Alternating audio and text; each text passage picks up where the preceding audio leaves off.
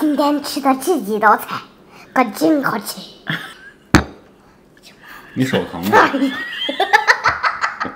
美国超市中呢，有很多常见的蔬菜都是超高营养、超好吃的，但往往呢，因为我们不了解他们的做法而错过。今天呢，我给大家推荐10种我们心目中最棒的蔬菜，并且每一个蔬菜呢，我都想到了一个中式做法。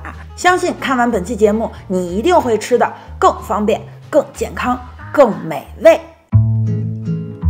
那么排名第10的蔬菜呢，就是我眼前的这个 Swiss chard 瑞士甜菜。在任何美国超市里呢，我们都能看到它，它是放在最显眼的位置。这个杆儿的颜色有很多种，我眼前的这是红色的啊，还有白色的，然后还有这种 rainbow 的颜色。它含有非常丰富的维生素 K， 所以对我们的身体真的是非常的好，并且呢，它含有很高的食物纤维，所以吃它呢还能通便。它这个叶子的味道呢，有一点点像菠菜，杆儿的口感和味道呢，又有一点像芹菜。但是呢，它又没有芹菜的那种芹菜味儿。对对对，尤其是跟咱们中式的酱料混合在一起炒出来，是所有人都能接受的，因为它是没有什么奇怪的味道的，营养又丰富，做出来的味道又好，而且口感又特别好。那为什么它才排第10？因为前面9个更棒。我们已经把瑞士甜菜洗干净了，下面呢，我就把它的叶子跟杆分开。我把叶子的部分呢，用专用的微波炉蒸笼给它蒸一下，做一个预处理。高火2分半，咱们下面处理一下梗，切成小丁就行了。它这个声音啊，就很像咱们切芹菜。打开看一眼，有一股特别清香的味道，它接近于菠菜的那个味道。Costco 买的这种白油肠，我们给它切成小片儿。锅的温度呢，已经烧到了180摄氏度。倒油、蒜片、葱段以及这个白油肠一起放进去煸香啊，把这个白油肠的这个油啊给它煸出来，然后闻到这个蒜香和葱的味道，特别棒。好，我觉得可以了。切好的这个杆儿倒进去，翻炒，放一点盐1到2克，老抽1到2茶匙，蚝油2茶匙。这上了老抽以后，它马上就变色了，有点这种酱爆的感觉。叶子的部分放进去了，可以了，装盘。炒制的时间就5分钟。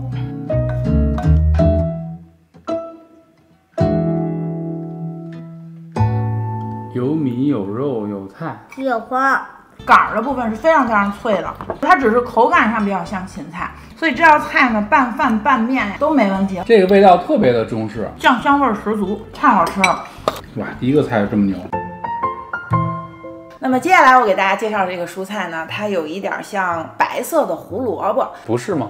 我一直以为它是白萝卜。它不是，它呢也是在美国超市里特别常见。中文名字呢叫欧防风，有一些地区呢也管它叫芹菜萝卜。它为什么要叫欧防风呢？是因为它长得像一种防风草啊，但它又是欧洲的，所以我们就叫它欧防风了。它只是有淡淡的胡萝卜味儿，又比较接近于红薯的那种口感，就是你把它煮熟了以后啊，它吃起来它的口感是有一点面面的。它是一个补钾高手，它里边含有非常丰富的钾元素，稳定血压呀，让心脏变得更健康呀，等等等等。根茎类的食物啊，它都含有非常丰富的矿物元素。通常它的做法呢，就是熬汤或炖肉，还有人把它直接切成块，然后拿来烤，也非常的好吃。那今天呢，我要给大家介绍的是一个中式吃法，效果出来是非常炸裂的欧防风炒鸡腿肉。我已经把它们都切成了粗条，先来处理一下这个欧防风，非常的简单啊。微波炉蒸笼，给它做一个预处理。微波炉高火4分钟。我们现在给这个鸡腿肉调个味儿，蒜泥2茶匙，姜泥2茶匙，油2茶匙 ，Kinder's 他们家的 teriyaki sauce， 这个在 Costco 就有卖的，放大约1汤匙就够了。2克的食盐，搅拌均匀，这样就可以了。好香啊！这是蔬菜本身的水分，煨一下蔬菜会变得非常的干爽，而且我们已经提前预处理过了，在炒的时候也会缩短时间。锅的温度达到180摄氏度，我们往里倒油，我们把腌好的鸡腿肉散开之后呢，就不要再动它了，让它有一点这种煎的效果。翻个面，继续煎，煎的差不多的时候呢，我们就把欧防风倒进去。这么看像薯条，是有一点像薯条，用空气炸锅或者烤箱去烤也非常非常的棒。1到2茶匙的蚝油给它调个味儿，还可以再补一点盐，1到2克就行。它是一道非常绝美、非常妙的菜。这分筷子吗？你觉得呢？是吧？我不敢让他尝试这个，因为它毕竟还是有一股欧防风的味儿，太好吃了。这肉好吃，我刚才尝。就是这两个东西特别搭，欧防风边上薄的部分就已经煎焦了，特别特别香。它的口感比胡萝卜要面很多，真的非常非常好吃，尤其是跟这个鸡腿肉搭在一起，无敌了。就是 French fries 的味儿，你尝尝。你别骗我。像红薯。牙膏加果泥的味道。你还吃过这个呢？排名第8的呢，就是我手里的这个蔬菜了。它的英文名呢叫 turnip， 在中国呢把它叫成大头菜。玩过动森的小朋友都知道，在那个动森里边有个叫曹麦的人，他就买卖大头菜，然后我们也都是靠这个发财的。通常呢，我们就会认为它是个萝卜，但其实不是，它跟萝卜不是同一属的，它们是同一科的。学名呢叫无精。我不太敢吃，它没有萝卜的那股特别难闻的味儿，就是所谓的萝卜气，有一点点的辛辣，几乎是吃不到的。富含多重维生素啊、矿物元素啊，就不用说了，因为它属于是根茎类的嘛。这个东西呢，就是因为它碳水化合物含量非常的低，所以导致呢它非常非常的脆，非常爽口，所以凉拌。我们先把皮儿给它削了，它这个皮儿在削过程中，它会有一种治愈的感觉，特别好削是吧？对，特别好削。我在削它的时候，它散发出一种非常奇妙的味道，又像萝卜又像茉莉花，非常妙。不用切很细的丝儿哈，因为它粗一点特别有口感，因为它非常的脆。撒上盐，可以多撒一点没关系，因为我们腌完之后还可以再用水投一下。都沾上盐之后，给它腌上30分钟，隔夜腌制它就会更脆。看一下这个腌过之后，这水分就全出来了。哦，真的。表面的盐分洗掉，把水控干，就是现在这样了。蒜，来点葱，辣椒碎，我就少来点，因为我不能吃辣。1/4杯热油，搅拌，蚝油1茶匙，醋1到2茶匙，酱油1到2茶匙，盐1/4茶匙。最后呢，我们再来上1茶匙的花椒油，搅拌均匀，往上一浇，行，做好了。就是那个曹麦卖的那个大头菜，你要不要尝尝？就是这东西。不要。好脆啊，就感觉自己吃了一个没有萝卜味儿的萝卜。拿它去炖鸡肉啊、炖猪肉啊、炖排骨呀、炖牛肉啊都可以，它会出来那种面面的感觉，而且它也比较耐炖，不会说炖着炖着就没了，就坏掉了，也不会。行，这样吗？拍不完我们就不出去。这果汁挺好吃，推荐。排名第7的呢，就是 Brussels sprouts 孢子甘蓝，它富含非常丰富的营养价值，非常丰富的维生素 C 和维生素 A， 而且它有很高的这个矿物元素啊，包括还有这个食物纤维啊，等等等等，它可以说是一个蔬菜之王，煮它就会出现那种不太好闻的味道。但是直接拿来烤呢，又有一个问题，它很容易外面焦了，但里面呢还有一点生涩。所以最好的方法呢，就是我一会儿会告诉大家。处理非常简单，我们把表面的那一层剥掉就可以了，就像剥洋白菜一样，去掉根儿。因为我这个比较大，所以我就切4瓣。但是如果你买到的是比较小的呢，对半切就行了。微波炉蒸笼给它做个预处理，高火2分钟。2分钟肯定是不会煨透的，但是我们一会儿要烤，就无所谓了。这水。我们给它加上1到2茶匙的橄榄油，再来一点盐，简单的调个味儿，搅拌均匀。空气炸锅倒进去，380华氏度烤5分钟。5分钟之后呢，我们往里开始放培根。这个培根碎呢是在 Costco 买的，任何一家超市都有。放多少呢是根据您的喜好来，我一般呢就放1/2杯。孢子甘蓝大概是1磅左右，蒜粉1/2茶匙。香油2茶匙，再来一点点盐，芝麻，根据您的喜好来，搅拌均匀。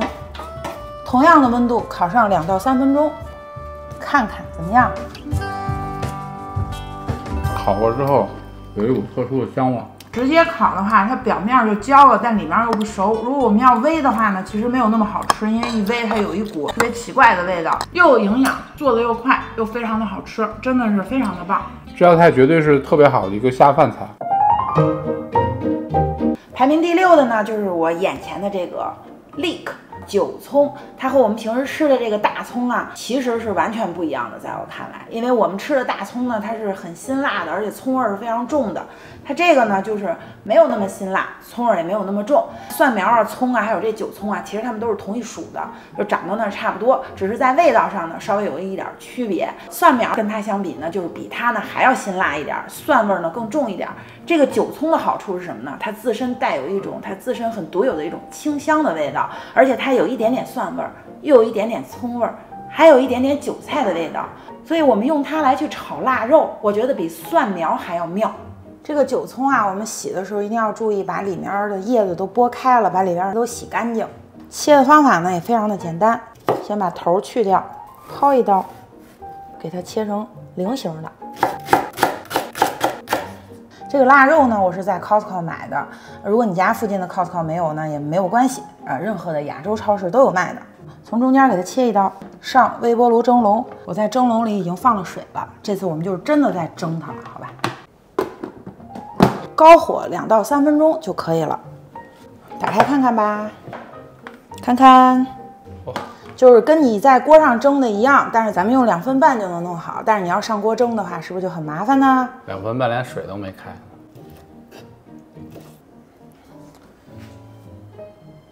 锅烧热以后放一点点油就行。蒜瓣，这个蒜我们可以适当的多放一点，更像这个炒蒜苗的感觉。蒜已经焦黄了，我们把切好的腊肉放进去。我们把韭葱，哇，这个香味儿，我觉得不来碗米饭是不是有点没人性了？爱吃辣的朋友可以放俩辣椒，太香了。好，我觉得炒成这样就已经可以了，我们可以关火了。临出锅之前呢，我觉得我们可以再来一点蚝油提个鲜，但是你不放也完全没有问题，因为它已经足够鲜美了。对，这个菜好像没有放任何调料，对，是吧？不需要再放盐了，因为腊肉本身已经很咸了。我觉得这道菜有一点罪恶，太香了，尤其是大晚上看我们美食视频的，简直就是造孽呀！啊，这道菜才是米饭杀手。哇塞，这韭葱突然显得这么高级。绿色叶子的部分就非常有韭菜的味道。所以我们用它炒鸡蛋也完全没有问题。口感都像，但是它又没有韭菜那么难嚼。你觉得这腊肉怎么样？这个肉就特别甜，而且特别好吃。还有呢？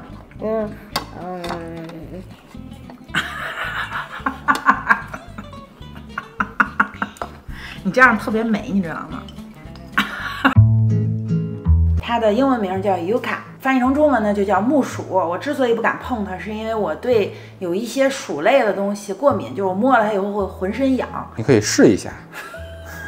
这个植物呢，它是美洲最早被驯化的农作物之一。最早被人类种植的这个证据呢，我们可以追溯到4000年前的秘鲁。嚯，还是老字号。它含有非常丰富的这种植物蛋白，含有丰富的这个膳食纤维啊，还有维生素啊、矿物元素啊，所以它也是一个宝。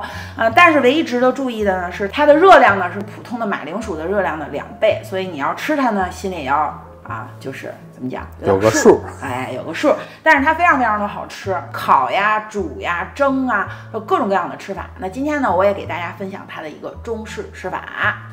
什么？一会儿告诉你。就告我呗。明天就找律师告诉你。告我呗。对，我们拿一个刮刀直接刮就行了。它这个皮呢，相对于其他的这种根茎类的植物，会稍微厚一点，根儿去掉。不要。好，我们给它切成大块儿。微波炉蒸笼，往里倒一点水，把木薯放上去。当然，你也可以用传统的那种方式去蒸，怎么样都行，只要把它蒸熟了就可以。微波炉高火15分钟，咱们打开看看。就拿筷子一捅就能很顺利的扎进去，对就可以了。下面呢，我们把它切成小块，其实用手掰也行。锅的温度已经达到了180度，可以倒油了。先放的是虾干，可选项，放了会更好吃。给它煎一下，鲜香的味道它就出来了。蒜末3到4瓣蒜，韭葱，这是1整颗韭葱。木薯这道菜啊，它其实应该放蒜苗，用韭葱来代替蒜苗。对，木薯这么素这道菜，咱们这个哦不对，有海鲜这道菜里。嘿，真是要了亲命了。那我们现在就给它调个味儿，因为已经煎得差不多了。酱油1到2茶匙，蚝油2茶匙，盐1/4茶匙，可以关火了。酱香十足。对，你可以放个 spam， 有道理，连盐都不用放。哇，这个木薯的口感绝了，我跟你讲。我特别喜欢这木薯的口感，有一点像有嚼劲儿的土豆。煎一点肉丁，比如说 spam 呀，或者是鸡腿肉啊，然后你一炒这道菜，实际上你就不用再吃主食了，它就是一个很完整的一道菜了。这道菜里有海鲜呢。对，我这里边放了一点海米。你还真好意思。它虽然小，但它也是海鲜。我老麦是小孩，但是他也是个人。算了，说回我那句话。排名第4的呢，就是我眼前的这个 beet 甜菜头啊，也有的地方管它叫紫菜头。哎，我们天津管它叫紫菜头。对，它跟我刚才推荐的那个瑞士甜菜呢，它属于非常非常近的近亲啊。那个瑞士甜菜你就可以理解成是上面的这个杆儿啊，这个吃的呢就是那个瑞士甜菜的这个根儿。对。但是不同的呢是瑞士甜菜的那个根儿啊，你没法吃，它们俩是非常非常近的近亲。甜菜的杆儿是可以吃的。所以我一般都不会浪费啊，吃的时候连着这根儿叭一切，然后就一起炒了。它呢就是味道非常的好吃，甜甜的，它本身没有特别强烈的那种掠夺性和侵略性的味道，凉拌它会有一种非常重的土腥味儿，可是把它炒熟了，它那个土腥味儿就完全消失了。它的营养价值就是富含丰富的这个膳食纤维啊、维生素啊、矿物元素啊等等等等，特别大的一个功效就是通便。真的真的特别，这甜菜根儿呢，我们肯定是一刀下去。但是呢，我已经跟大家讲了，说这个杆儿呢也完全可以吃，跟咱们前面说的那个瑞士甜菜那个杆儿其实是差不多的，所以这也别浪费。接下来呢，就把这个甜菜的皮儿给它削了，我就不展示了，咱们把它切成条。杆儿呢也给它切了。这个杆儿我还是头一回见，天津管这东西叫紫菜头，但是只有一个圆疙瘩，没有上面这部分。3个鸡蛋，搅拌均匀，行。倒油，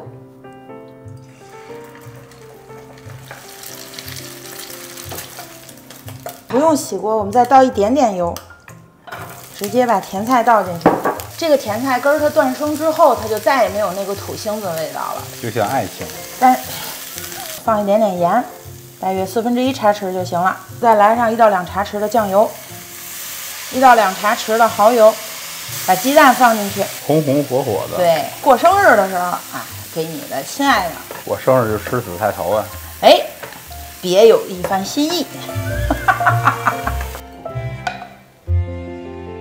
太好吃了，口感很像胡萝卜，但是它一点胡萝卜的不好的那个味道都没有，然后它自己有很浓的那种甜甜的味道。对，而且我把它炒的是那种脆脆的，并不是那种面面的。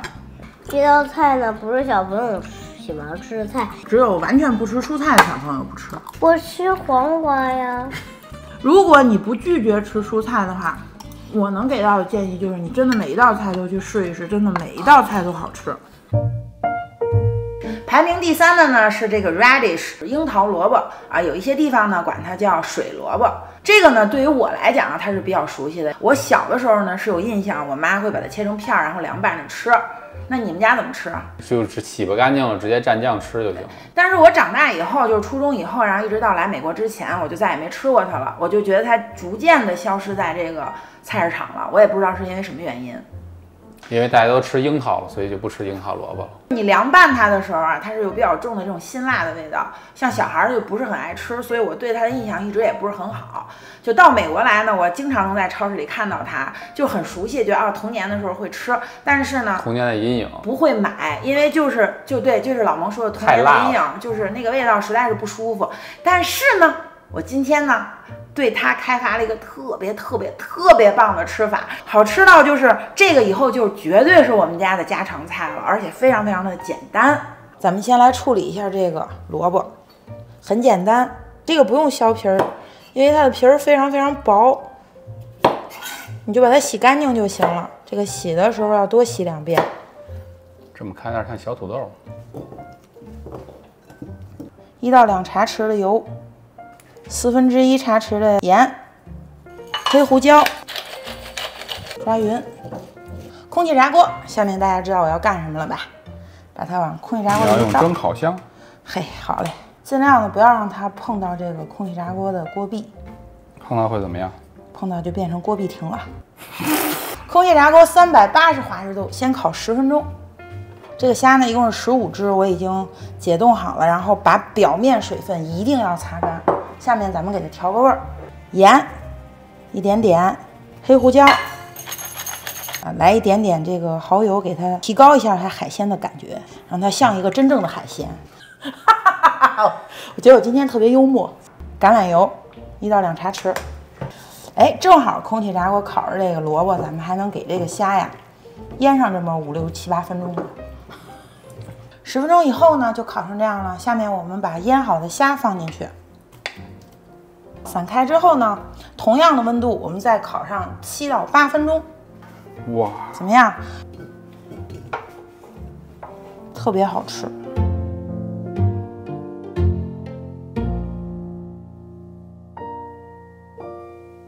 一定要把樱桃萝卜给它烤透了，烤得焦焦的，它就只留下甜味儿了。你不喜欢吃萝卜，你也会爱上这道菜，真的。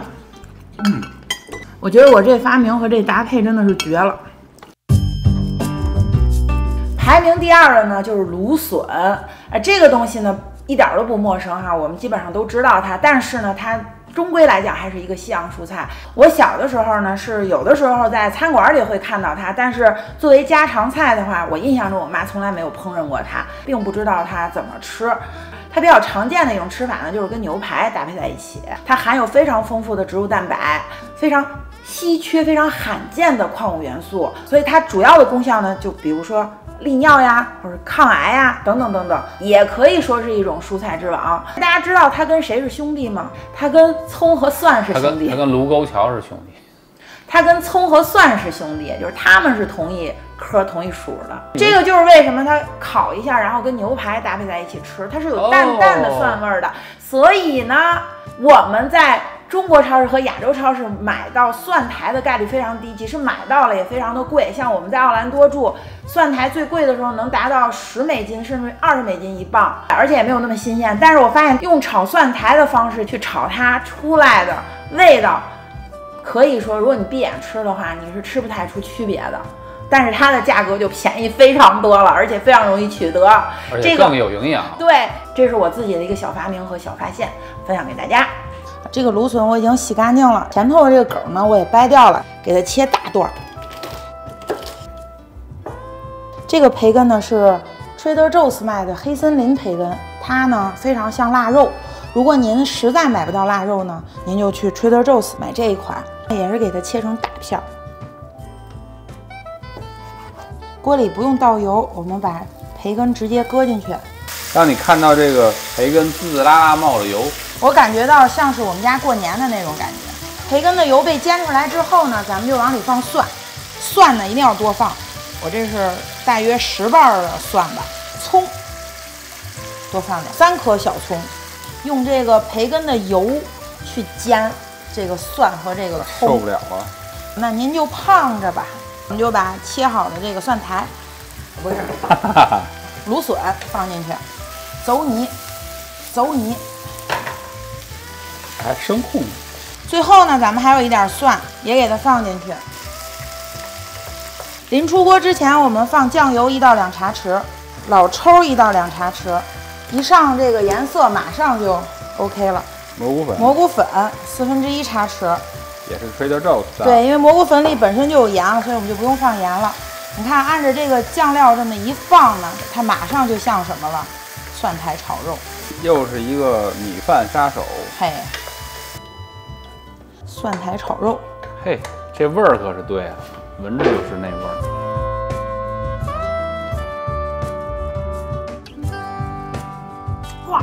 好吃了，这比蒜苔便宜好多啊！再加上那蒜的那个味道，就以假乱真了。你真的闭着眼睛也吃不出来。我想到这10道菜的缺点，什么？难舍难分。老姜，你别走啊！排名第一的呢，就是这个羽衣甘蓝，这个一点都不陌生了，对不对？就是下雨的时候我们都要穿上它。这个在任何一个超市，你只要走进去就能看见它，当之无愧的蔬菜之王。曾经一度呢被美国人追捧上天了，大家会开发出它各种各样的吃法，包括把它放在 smoothie 里面去直接喝，通便呀、利尿、瘦身减脂的这种功效等等等等吧。它的抗氧化剂含量非常的高，还能起到一定的美容养颜的作用。如果你长期使用它的话，抗衰老。对，这就是为什么有那么多的女性都特别追捧它。但是呢，它吃起来真的是不是所有人都能接受的，它这个味道跟口感，让很多人都很崩溃，都是，就是捏着鼻子往下吃，因为觉得它有营养嘛。那么我今天给大家开发了一种新的吃法，我保证你非常轻松而非常享受的把它吃下去。如果你按照我的方法做的话，它肯定会变成你最爱的蔬菜之一。真的，他们老美特别喜欢吃这个，你完全可以按照我的方法做好了，又送给你的美国朋友们，我相信他们一定会惊叹的。卖炭翁，这羽衣甘蓝我已经洗干净了，下面呢我就处理一下，不要那个杆儿。当然你也可以在超市里买那种 baby 的呢就比较无耻，所以它就因为这个羽衣甘蓝的做法太简单了，所以我要分享2种做法啊，一种超级简单。我以为你垫着了。我们往里放橄榄油2茶匙，盐也可以多放一点，1/2茶匙吧。揉它，搓它，要让这个油和这个盐充分的浸入到它这个叶子里。你揉到位了呀，它就蔫了，也就1分钟的事儿。这个淀粉，你就是糊一层不就完了？对，糊一层，烤它就有那种酥酥脆脆的感觉。洋葱粉来上1/2茶匙，这是可选项。蒜粉也是可选项，加了以后会好吃。空气炸锅，380华氏度，烤5到7分钟。感觉好酥脆的感觉。对，羽衣甘蓝自己的香味。哇，太酥了。接下来呢，咱们就做稍微复杂的那个方法，1/4杯的淀粉，1/4杯的面粉，这是低筋面粉，鸡蛋2颗，1/2茶匙的蘑菇粉，这里面有盐也有鲜味儿，1/2茶匙的蒜粉，1/2茶匙的洋葱粉，这些都是可选项啊，你要没有可以不放的。搅拌均匀，1/8杯的水。是薄薄的糊，行了，把这个羽衣甘蓝放到这糊里，180摄氏度就行，可以了。现在转中火，